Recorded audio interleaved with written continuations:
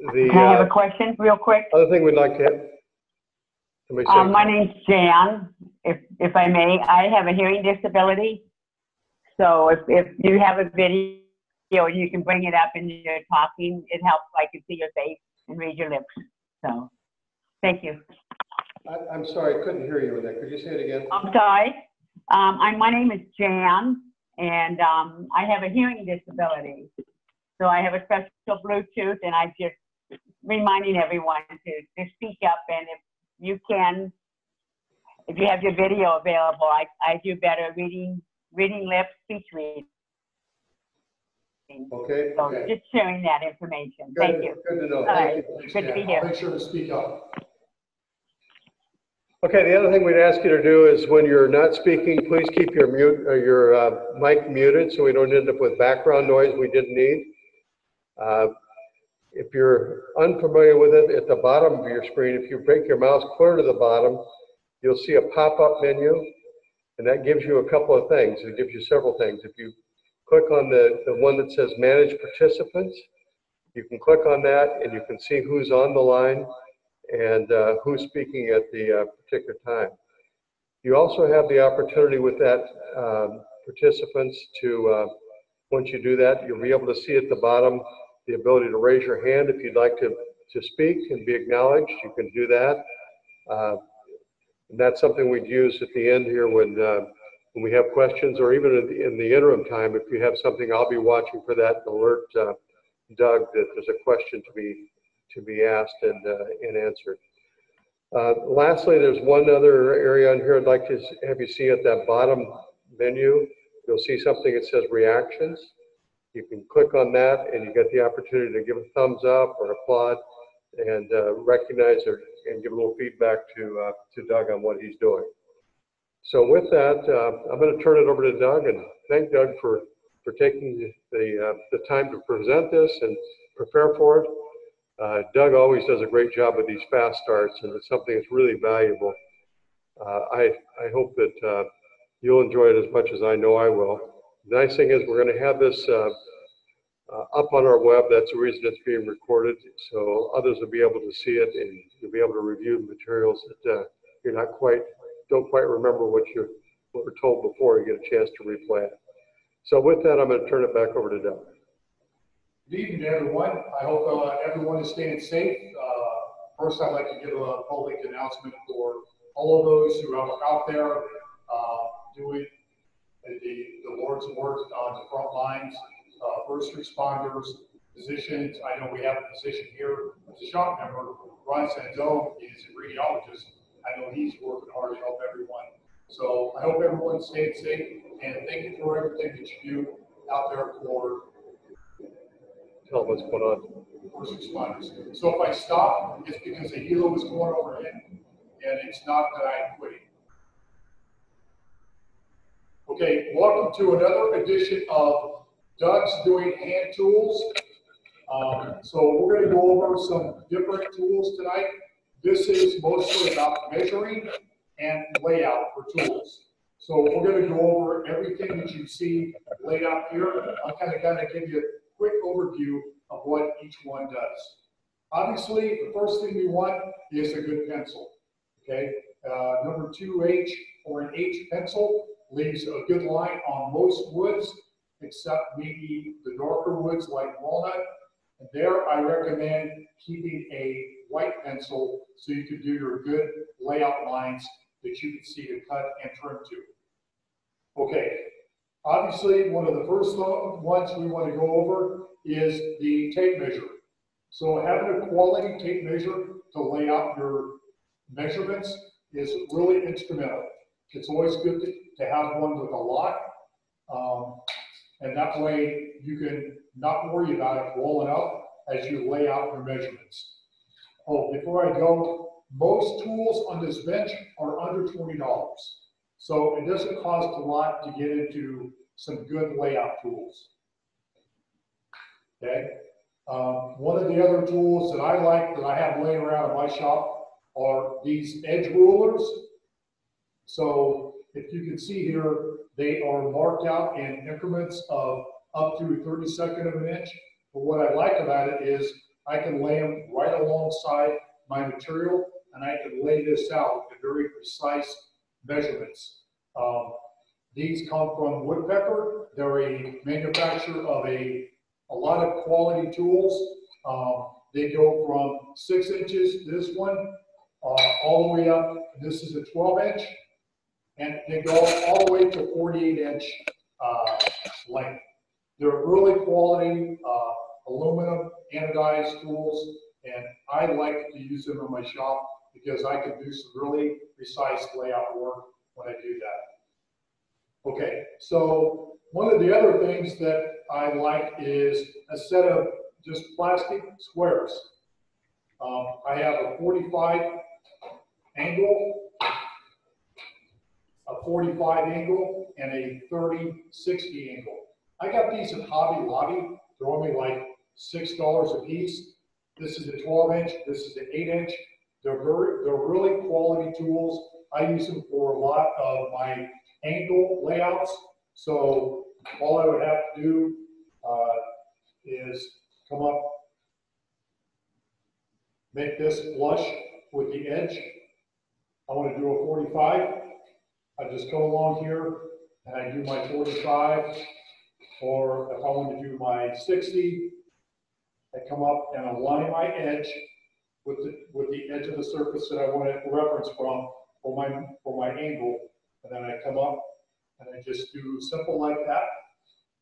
Very practical tools. You'll find that you'll use your triangles a lot in your layout. Okay, so one of the other basic tools that we go over for measurements are the tri-square. So this is a very precise instrument that we can make very defined marks with layout distances. So this is a 4-inch here, and it's divided up to 64ths of an inch. So if I wanted to do a 1/4 inch, I would come and set it at my 1/4 inch mark right here. Okay. Do a 1/4 inch first. And then I could go and lay out my 1/4 inch mark this way. Okay. And I would have a reference that I could do a 1/4 inch. Let's say I was laying out a mortise joint. I could go like that for my offset. Or what I could also do is, I'm going to have to lay this down here.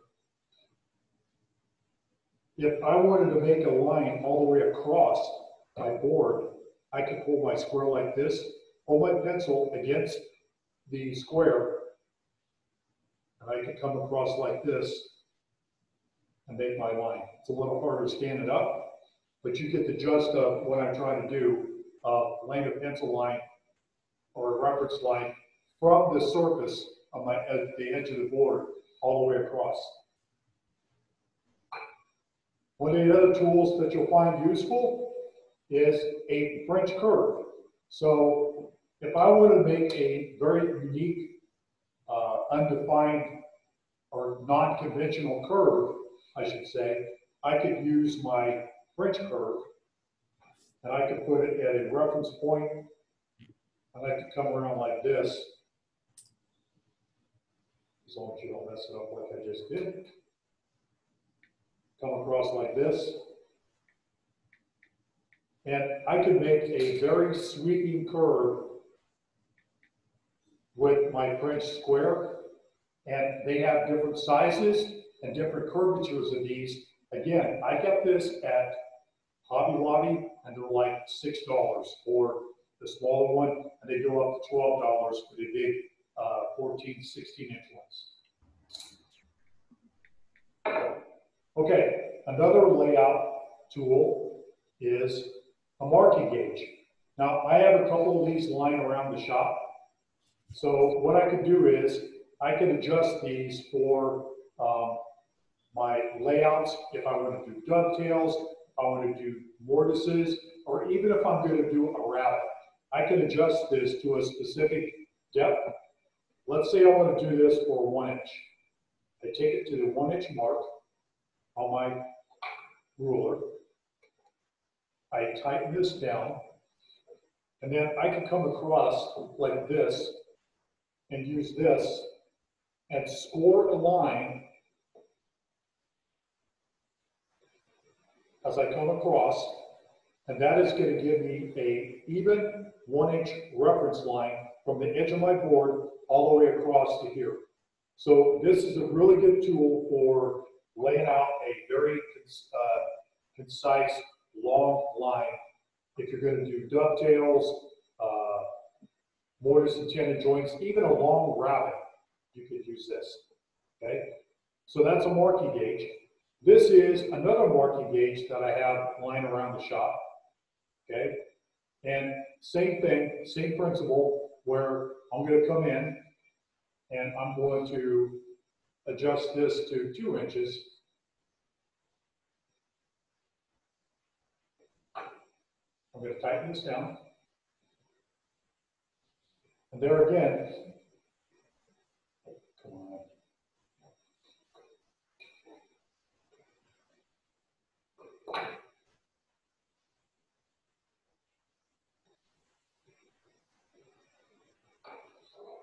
And again, I'm going to come, I'm going to use my reference edge, and I'm going to use this to score a line all the way across like this as I want to lay out. Now, what's making the mark is this has a very sharp needle point inside, and you reference from the edge of this point to the brass plate that's here, and that'll give you your distance for your reference line when you do your layout. So I don't always use a pencil whenever I do my layouts. If I want something that's very precise, I use what we call a marking knife. They actually have a right hand and a left hand marking knife. This is maybe $15 to $18. They're readily available online from Lee Valley or Lee Nielsen, or you could even pick them up at Rockland. So what's nice about it is I can lay this across my material, make my measured reference, and I could put my knife right down on that point. I could move my square up to that point and come across and score the line. And what I'm doing is I'm lightly cutting the fibers of the wood, and that gives me a good reference point to start my saw cut, to use my chisel to start a definitive point for my joint, or even along my rabbet, it gives me a good point as I go across. Okay, so a marking knife. This is actually a right-hand marking knife. Okay, so we talked about squares. I have a kit of squares here from a company called iGauge. I got mine from chipsfly.com. So it comes in a 12-inch adjustable scale, and I could come across this way, or I could come across this way, and it gives me a good reference. So if I had a mark here and I needed to carry this all the way down, I could use this longer rule to go down the full length of the material. What's nice about this set is they have adjustable heads. So you could take the same 12-inch rule and you could put it on this protractor head, and you could get a specific angle that wasn't a 30 or a 45 or a 60 degree. Let's say I had to do a 47-degree angle. I could put this on this head and adjust it to where this could be a 47 or a 50-degree angle, and I could get my reference line all the way laid out at a very concise angle as it went up against my reference of the edge of the material. What if I needed to find the center of something round? I could use the very same concept. I could slide the rule in here.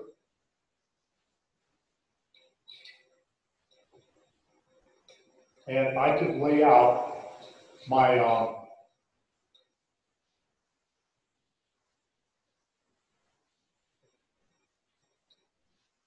or a center finder.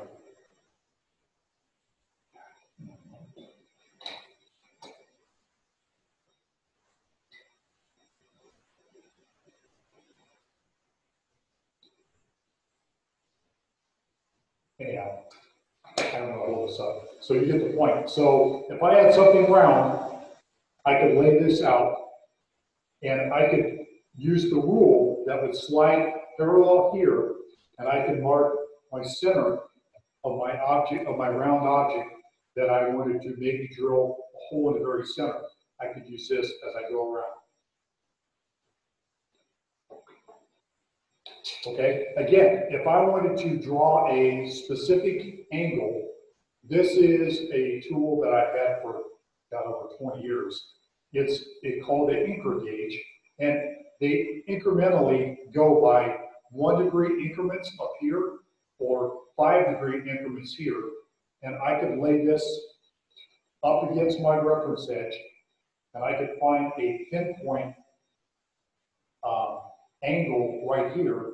And once I found my angle, I could come in with a pencil, and I could draw my reference point right here. And then I would know from there to there on my 2 lines to mark. And then I could take a ruler and draw those lines and have a very specific angle for my layout that I needed. Okay. So these are the squares, we call them engineer squares, that we have here at the shop. I like them because they're really heavy duty, and they get easy reference line as you go across. Like this. We have a 4-inch, a 6-inch, and an 8-inch here at the shop.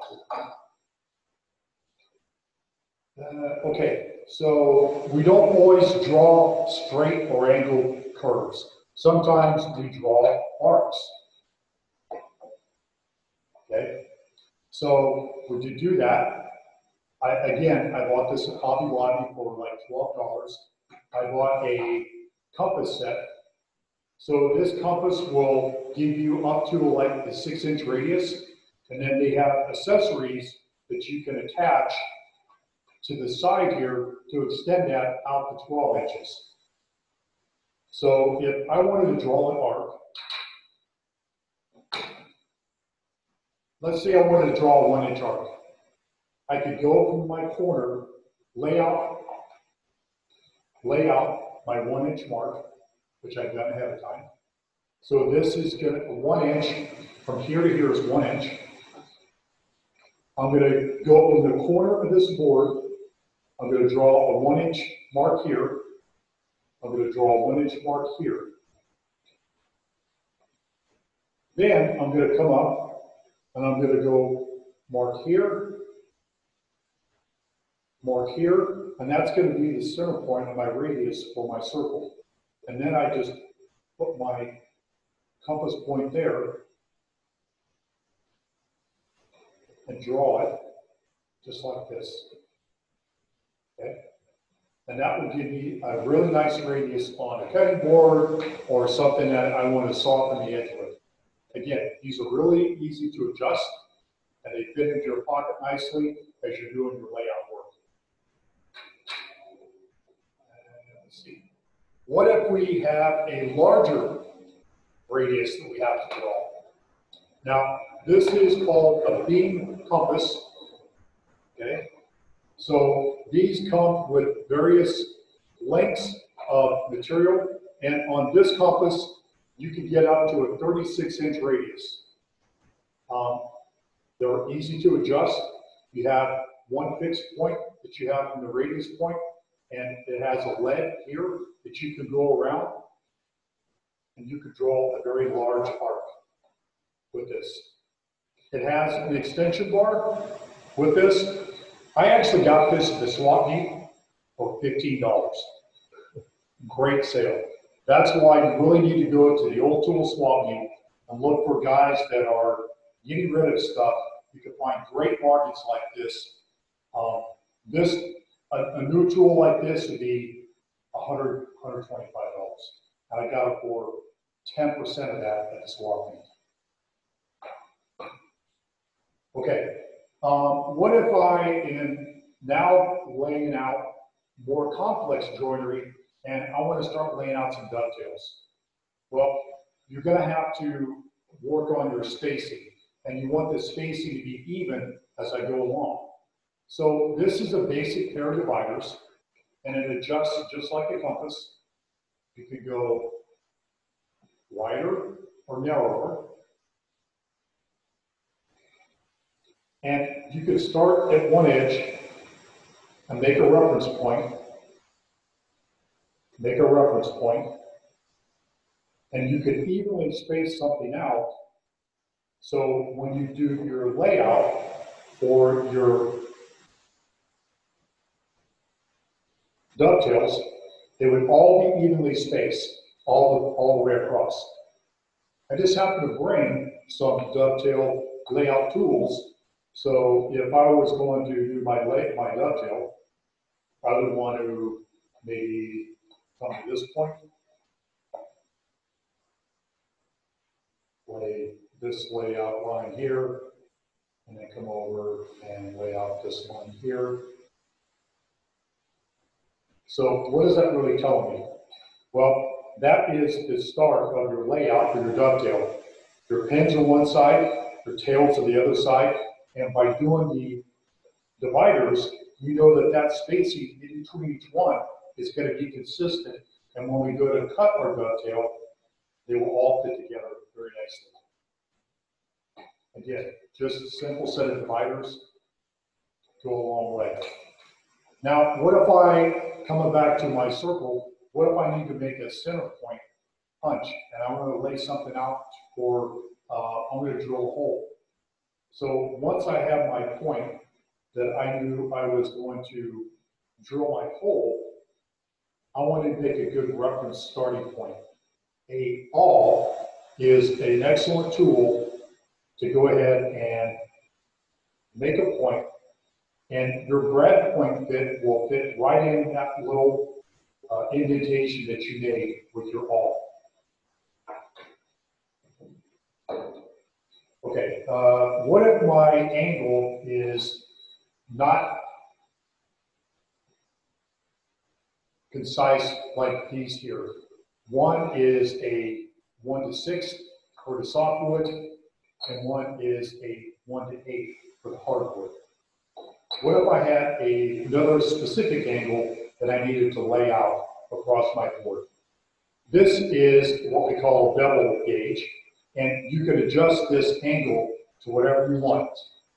So I can come here. Maybe I don't want to face me, face you, okay? So maybe I want to come here and use this to come up with a very specific angle, like this. And I can adjust this by loosening the wing nut, and I can adjust this to make it wherever I want.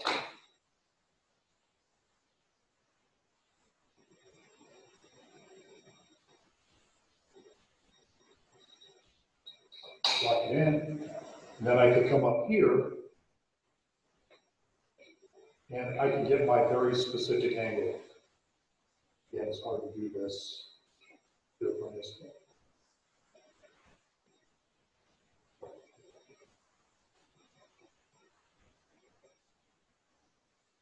I could lay out my angle, whatever angle that I needed to make my joint or whatever I was trying to do. Okay, thickness. So I went to Harbor Freight, and I love using my dial calipers. I use them for virtually all my projects. When I go to measure a thickness of a tenon, did I check my mortise opening to see if it was wide enough for my tenon? Is my tenon too thick? Is the thickness of my material too thick or too thin? Did I go too far? These are really easy to reference, the thickness of your material. and it's more concise than trying to use a ruler or a tri-square.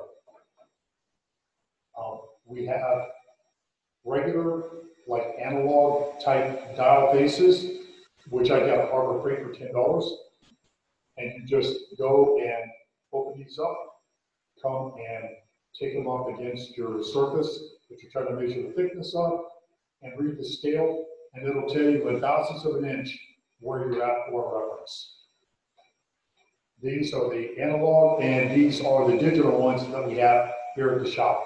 So it can tell you in a digital readout, and what's nice about the digital ones are you can do them in fractions, or you can do them in metric measurements. You have the ability to adjust the readout that you want. Okay, what if I make a rabbet or a hole and I wanted to check the depth of that hole? Well, there's two ways I could do it. I could use my dial calipers and I could actually place it in the hole, and I could go down till it hits the bottom of the hole, and then I could come over and see that from the surface to the bottom of the hole is this distance, and then I could use this readout to tell me exactly how deep the hole was. That's one way. Hey, Doug? Yes. We've got a question here from Jan. I'm going to unmute her. Okay.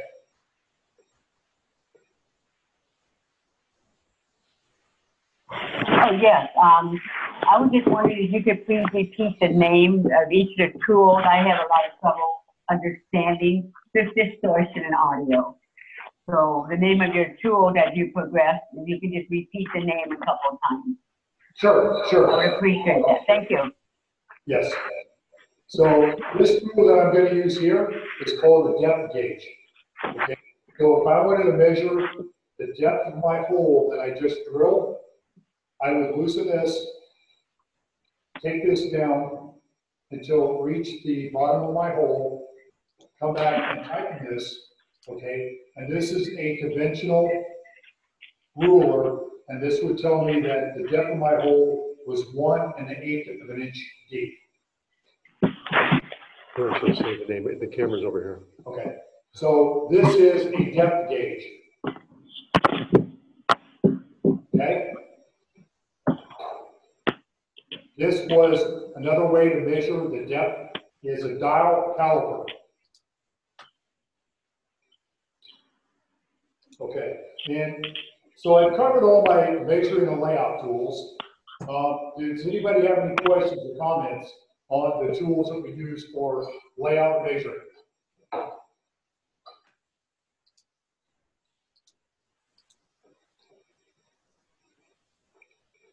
Come on, where's the peanut gallery at here?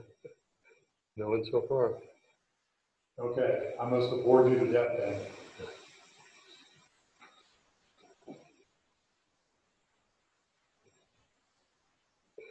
Ask anybody if they have any measuring tools they use that are not. I'm sorry? Ask them if they have any measuring tools that they use that you didn't cover. Okay, great question. So Dallas asked the question, do you have any measuring tools that you like to use in your shop that we didn't cover here today? I'd love to talk about it. Paul probably has some. Do you use a moisture tester for wood at all when you're working? I'm sorry, say that again?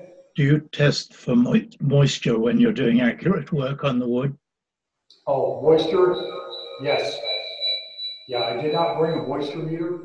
That is obviously a big thing to measure the moisture in the wood, to understand if you're working with still wet wood and a 10 to 12%, or if you're working with good kiln drying wood or air dry wood in the 4 to 6%. We have some here at the shop. Yeah. And we have a moisture meter here at the shop that you can utilize also. Great point, Paul, because if it's still wet wood and you cut it and it dries, it's going to shrink. Good point. Any other questions or other tools that you like to use in your shop for measuring the layout? How about talking about miter boards for a moment? Miter boxes, which are so convenient sometimes. I'm sorry, say that again? Do you use a miter box from time to time for accuracy? Yes. So that is kind of a whole different topic as far as cutting joinery with a miter joint, a miter box using to make a miter joint. We just use these tools to lay out a miter, but we definitely use a miter box to cut an accurate miter joint. Yes. Great point. Thank you.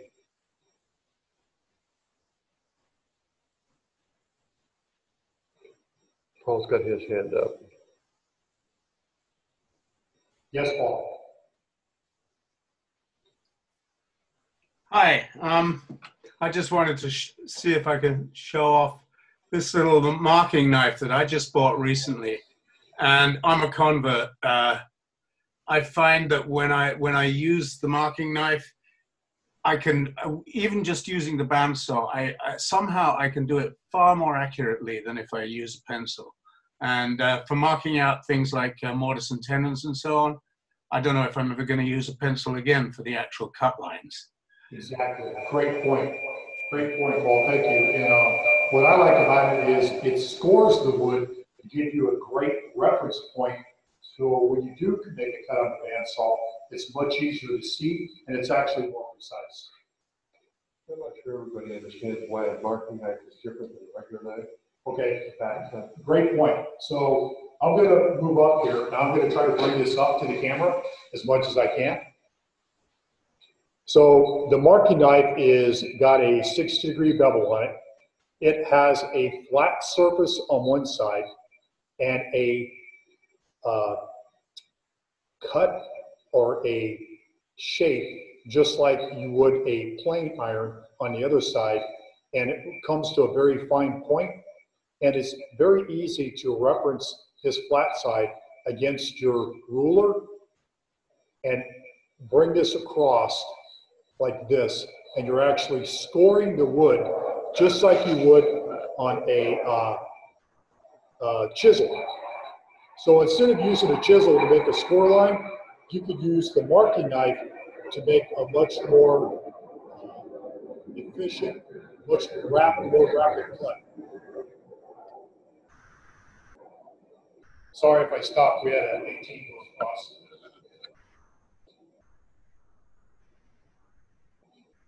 Okay, any other questions about the layout tools that we talked about today?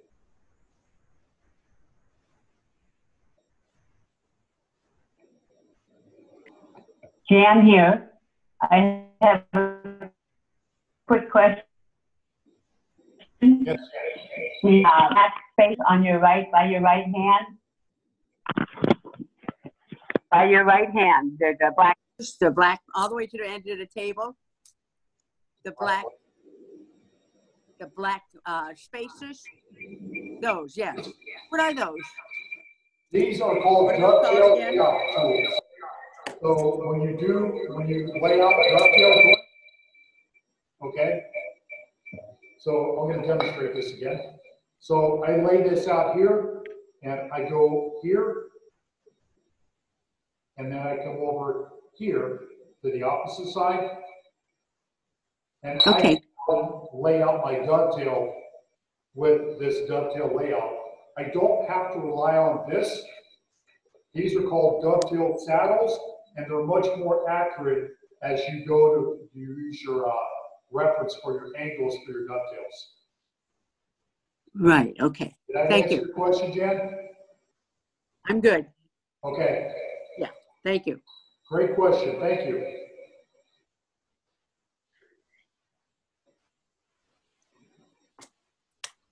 Anybody else have any questions about the tools? I'm sure you have a better collection than myself. Sorry, more of a statement. Can you hear me? This is Paul Shanken. Hey, Paul. Yeah. The digital protractor that's on the wall there, was extremely useful for splitting angles and then divide by 2 to get the intersecting angle instead of hitting. What we'll talk about is, I have just a small manual bevel gauge that I could use to lay out angles. Here at the shop, we have an electronic digital protractor that can give you a very defined angle, and it's got a longer handle on it. You could lay out more of a line. Great point, Paul. Thank you.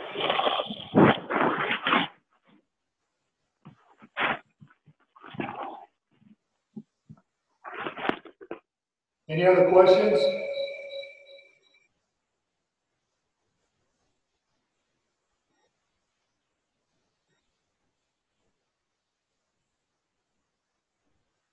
Okay, we'll wrap up. Okay, if no other questions, we'll see you at next week's hand tool session. Next week, we're going to go over how to square up a board. We call it 5 sides. So we're going to go over how to true up all the edges.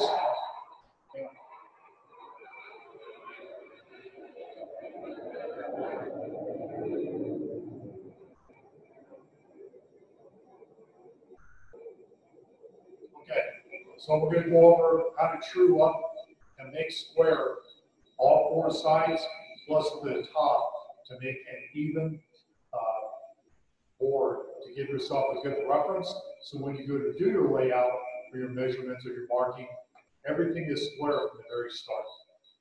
So we'll go over that next week, next Wednesday. And if anybody has any topics they would like to see as we go along, I'm more than willing to come in every Wednesday and go over a topic that everybody would like to cover if I even know what you're talking about. Hey, Doug, this is Travis. I had just a suggestion for you. This topic would have been phenomenal for all those people who've gone through the intro class in the last year. And I'll bet we have a mailing list somewhere to get to all those folks. And especially since I've had 2 people ask me about squaring up boards, and they were both in the intro classes. I think that would be a great way to really increase the engagement and the number of participants. Because this is the first one of your sessions that I've had the opportunity to sit through. And man, it's just great fundamentals. So this is the kind of thing that newbies should really know about so they can take advantage of it. So if we have those lists, and if we have any other way of identifying new to woodworking, I mean, on the one hand, when someone has taken the intro class, they're self-identifying as new to woodworking. But maybe when they join the shop. Travis, this is Gary. We not only notified them, but I sent out a reminder this afternoon to every member of the last 2 classes, which is 20 people. I don't see one of them on here. So as logical as that is, and as good it would be for them, and as disappointed as I am they're not here, I don't know what the answer is. Check your outbox. Hi, this is Jan. Yes, Jan. Yes. Yeah, I like that. I'm a newbie, and I love the idea of some kind of a paper, something that I can hold on to, you know, names of the tools, or like a handout, if that's without making extra work. Maybe you have that reference from the year past. Okay. And maybe before tonight, you can send it out to those of us that want to link to a handout, maybe. Sure.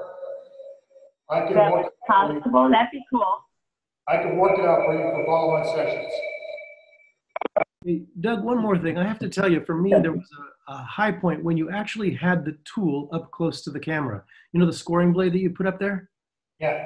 All of a sudden, it was so clear exactly what you were talking about. At a distance, with the quality of video that we have, it's kind of hard to appreciate each of the tools.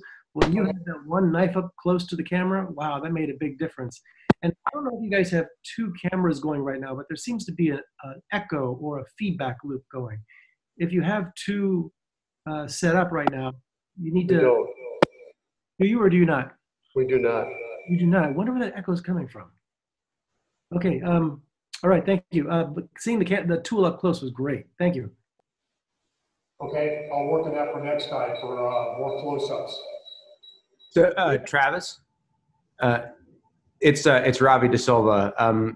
One of the things that kind of goes along with what you're saying might also be that having the camera closer might prevent some of the echo. I suspect it's probably due to like the size of the wood shop and the way that things kind of bounce off the walls there. So if it is possible to move the camera closer and to sort of focus in on how you're using the tools in relation to the wood, that'll also get you closer to the mic. And if anybody needs one, I have like a shotgun mic that you can attach to the camera too, that would allow you to at least pick up the audio potentially a little bit better and more directional space in some of these environments. Okay, excellent. I think maybe what I might try to do next week is set the camera on the corner of the workbench and then come to the opposite end. So maybe we could get a little closer, because I am going to be working a lot with the vise. So maybe if we set the camera over here in the corner of the bench, we could get a better representation of what I'm doing closer up. I'll try that for next week. Thank you. Hey, this is Rob. Hey, Paul did his presentation on sharpening, the card scraper the other day, and he didn't have nearly the echo or the challenge that you're having. Was somebody in the room with him? Is the setup the same, or have we changed something?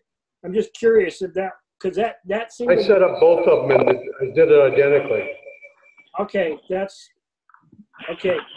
It's the same camera, same computer, everything. I'm not sure why we got echo today. It's just me. I'm just too darn loud. Say, Doug, this is Jan. Yes, Jan. Hi. Yes, I was wondering, what about a microphone that you actually clip onto your shirt, so it's right by your mouth, rather than on the camera, then directly into a mic? Another thought. And then while I have you, this was great. This is my first. This was great. I mean, I enjoyed this. We can't be at the shop, but we're there in body and soul, mind and soul. So thank you for doing this. Yes, ma'am. Glad to do it. I miss my shop apron. Yeah. So anyway, that was a microphone tip to your Okay. apron. Might be less distortion. Find something, Jan. Thank you for the suggestion.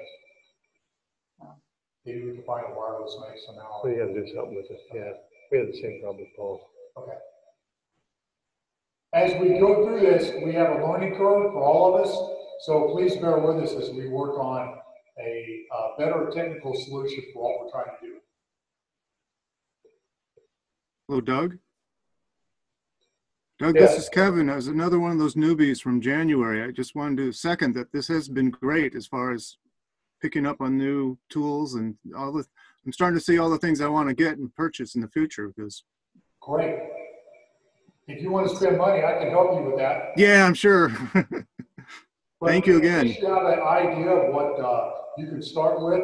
Start with the simple tools first that you can get locally, and then when the old tool sloppy comes back, then you can look to expand your inventory of layout tools. It's really important to have good layout tools because the accuracy will carry through on your entire project.